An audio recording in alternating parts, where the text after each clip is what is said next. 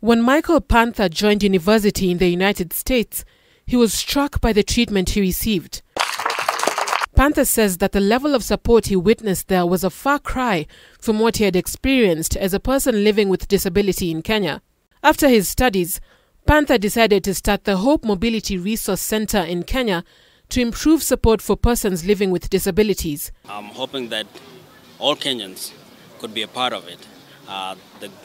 The government is, I hope that there could be a major part of this to donate, to give resources so that we could go send the team outside to do clinics, mobile clinics.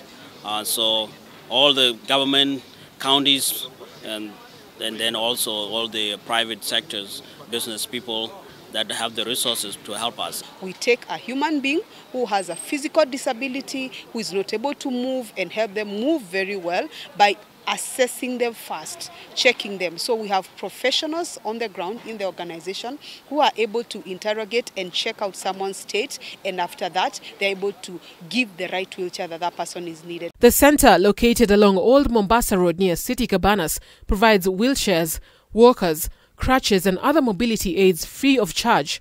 For Carol Kinuthia and her 80-year-old daughter Precious, the center is a godsend.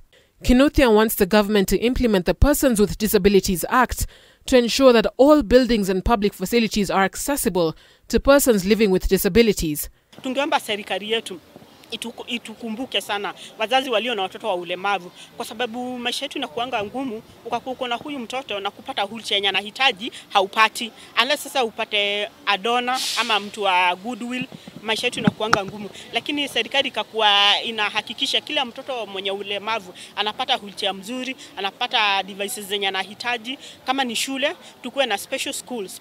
EALA Member of Parliament David Sankok, also a person living with disability, wants the government to manufacture wheelchairs and mobility aids locally to lower their cost. We have 400,000 wheelchair users. In an economic eye, that is 12 billion Kenya shillings worth of business.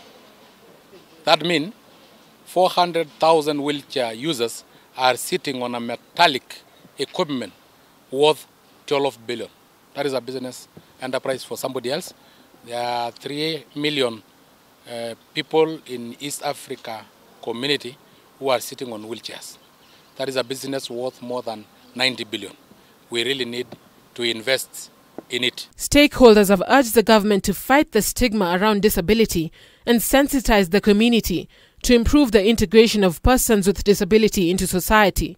Stigma, mzazi hataki kujulikana ako na mlemavu, lakini kwa vile serikali imejitolea kusaidia walemavu, wazazi wameanza kutoa walemavu wao pale nje, wapatiwe magari, wapatiwe skills ama elimu ili waweze kufanya kazi kama mwananchi mwingine bila mlemavu yeyote kuwa anatembea na mikono na miguu.